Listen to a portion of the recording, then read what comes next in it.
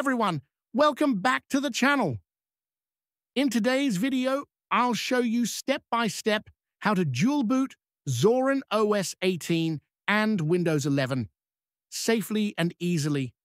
We'll cover everything from system requirements, downloading Zorin OS, creating a bootable USB, partitioning your hard drive, installing Zorin OS, and finally, how to remove it later if you change your mind. So let's jump right in. Before we start, here are a few things you'll need. 1. A computer running Windows 11. 2. At least 20 gigabytes of free space for Zorin OS, but 30 gigabytes or more is better. 3. A USB flash drive, at least 8 gigabytes. 4. A stable internet connection. 5. And most importantly, back up your files just in case. All right, first, let's download Zorin OS 18. Go to the official Zorin OS website. You'll see different editions: Zorin OS 18, Core, Pro, and Education. For most users, I recommend the Core edition as it's free and perfect for everyday use. Click Download and wait for the ISO file to finish downloading. Next, we'll download Rufus, a free tool to create bootable USB drives. Go to Rufus' official site and download the latest version. Once downloaded, open Rufus. No installation needed. Now plug in your USB drive and open Rufus.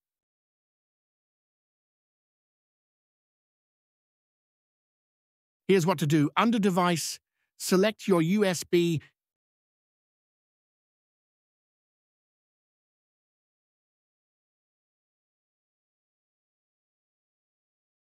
Under Boot Selection, choose your Zorin 18 ISO file. Under Partition Scheme, you'll see MBR and GPT. Quick tip, choose GPT if your PC uses UEFI. Most modern systems do. Choose MBR if your PC uses legacy BIOS. If you're not sure, open the System Information app in Windows. Look for BIOS mode. If it says UFIE, use GPT. If it says legacy, use MBR. Once everything looks good, click Start, then OK to begin creating your Zorin bootable USB. This will erase the USB, so make sure you've backed up anything important. The bootable USB drive is now ready. Next, right-click on the Start menu and select Disk Management or Computer Management. Right-click your main drive, usually C, and select Shrink Volume to create unallocated space. Enter, say, 50,000 for 50 gigabytes or 100,000 for 100 gigabytes. I already have unallocated space myself. We'll use that. This will become unallocated space for Zorin OS. You don't need to format it, just leave it as unallocated. Now, restart your computer and boot from the USB. To do that, press your boot key, usually F12, F9, F2, or Escape, depending on your PC. From the boot menu, select your USB drive and press Enter. Zorin OS will load into a menu where you'll see Try or Install. Zorin OS, select the first one. If you have NVIDIA drivers, select the third one.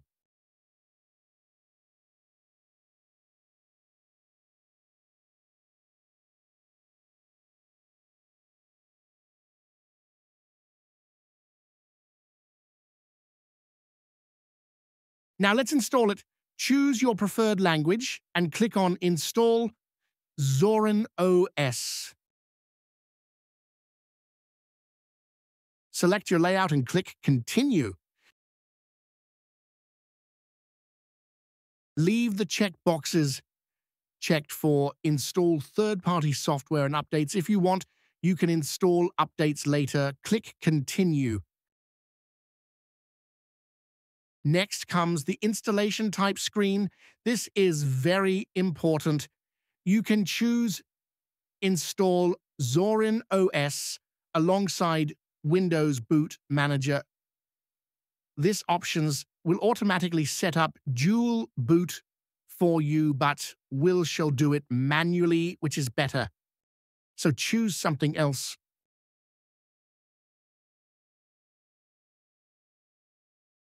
Now select the unallocated space you created and make a new partition.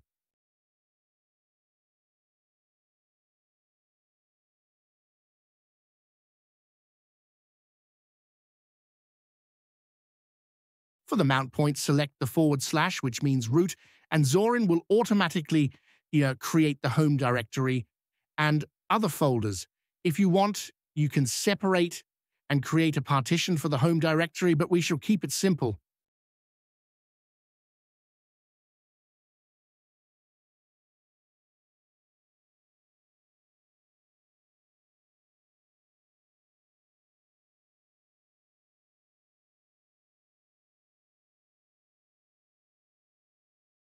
The partition has been created. Now, a quick note about how the boot system works. When you install Zorin OS alongside Windows, both operating systems will actually share the same EEFI system partition. That's the small Windows Boot Manager partition. Basically, Zorin doesn't create a new one. Instead, it adds its own boot files inside the existing Windows boot partition.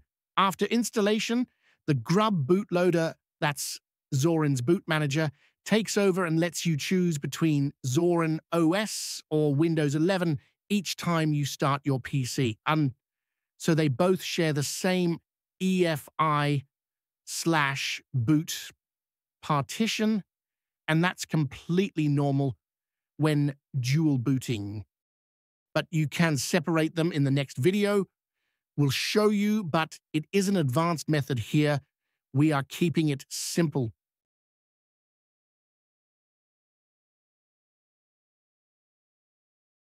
Under Device for bootloader installation, make sure your main drive is selected. It is selected by default if you have only one drive in your PC.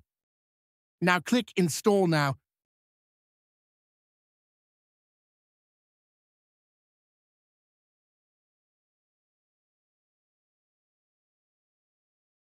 Select your time zone and set your username and password.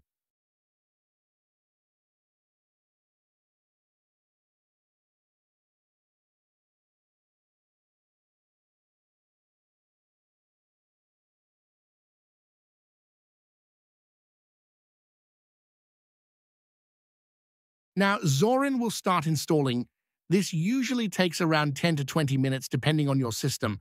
Click the arrow icon if you want to see what is happening. When installation is done, reboot and remove your USB when it asks you to.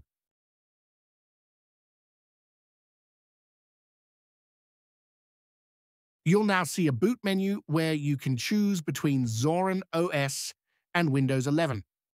Let us boot into Windows first.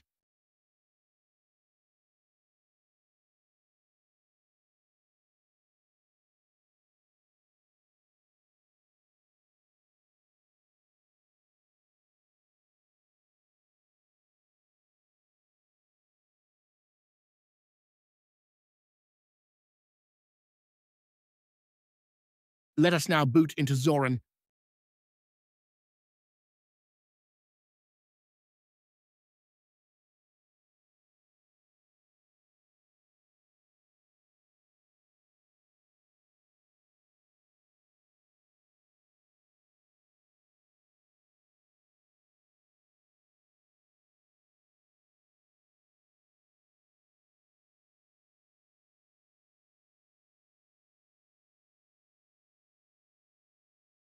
If you ever decide to remove Zorin OS, let me show you how you can do that.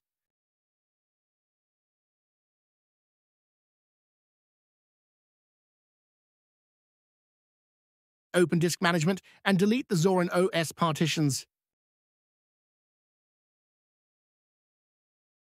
Now, if you ever open disk management in Windows after installing Zorin, you might want to know which partition actually belongs to Zorin OS. Here's how to tell.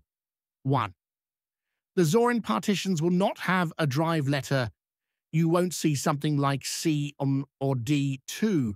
They usually appear as healthy, the primary partition, but the file system column will be blank because Windows can't read Linux file systems like ext4. 3. You might also see a small swap partition if Zorin created one. So if you see partitions with no drive letter and no file system shown, those are your Zorin OS partitions.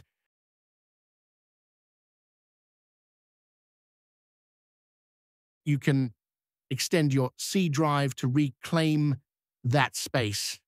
But in my case, I can't, since we have another partition between the two.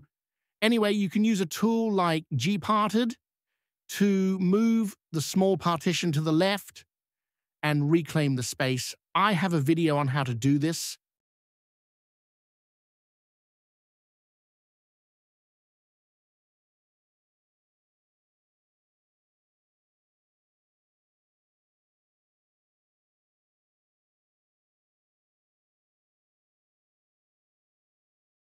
Next, open the command prompt and run these commands.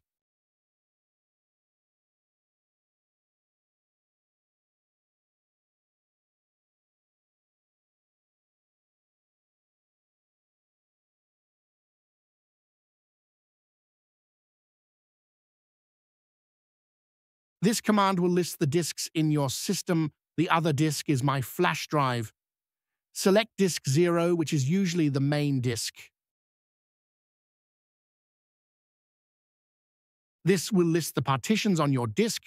Look for the one that says System.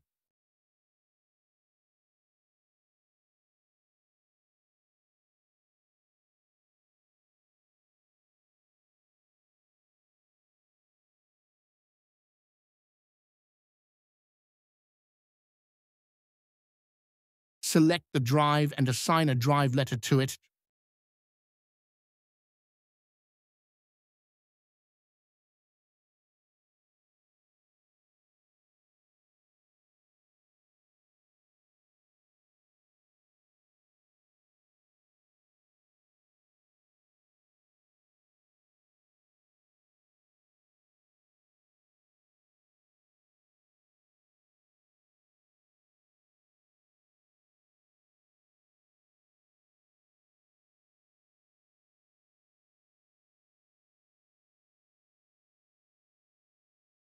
As you can see there, it says Ubuntu. That is Zorin. Zorin is based on Ubuntu. So now just delete that folder.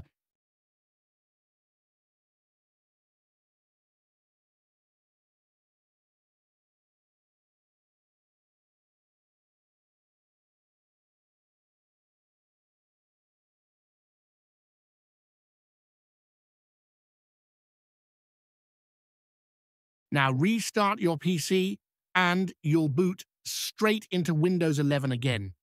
And that's how you dual boot Zorin OS 18 with Windows 11 from start to finish. If this video helped you, don't forget to like, subscribe, and hit the notification bell so you don't miss more tutorials like this. Thanks for watching, and I'll see you in the next one.